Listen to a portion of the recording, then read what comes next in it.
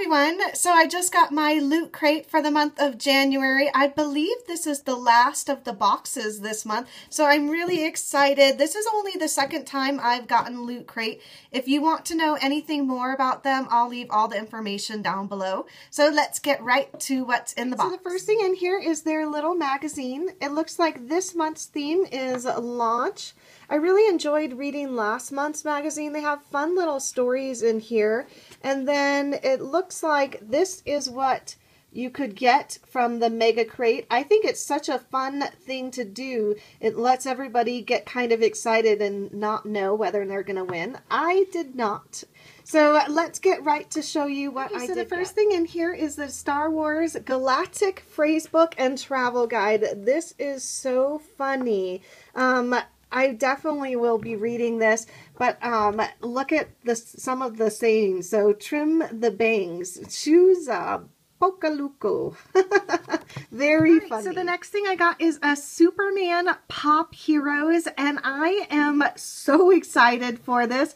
I have never owned any of these, and I always see them. They're usually quite expensive, so I was really happy to get this in my loot crate. The next thing I got is a Minecraft 2014 mini calendar. This is so fun. Look at all of the pictures on the back here. I can't wait to hang this up. Love it. The next thing I got is a NASA emblem patch. This is really cool. It says, show your support for the space program with this official NASA patch. But please don't try to eat it just because it's called Meatball. Oh, so it's called a Meatball emblem pouch. Oh, that's so cool.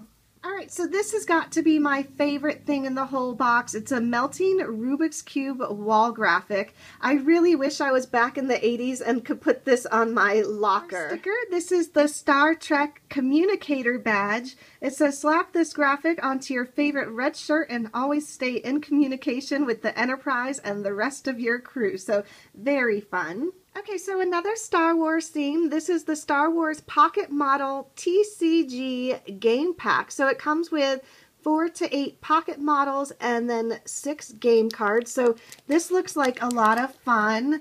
I will probably give this away though because it is only fun to play with somebody that has another game pack. The next thing I got is a little collectible badge by Loot Crate. They are going to be putting one in each box every month.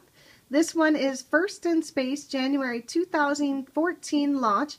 So it looks like they're going to be sending Loot Crate to space, so that is really cool. And the last thing in here is my official member Loot Crate card. So I'm looter number 34727. That's very cool. So that was everything in my Loot Crate for the month of January. If you liked this box and you want me to keep on getting it, then give this video a thumbs up. Thanks again for watching, everyone, and I'll see you in my next video. Bye.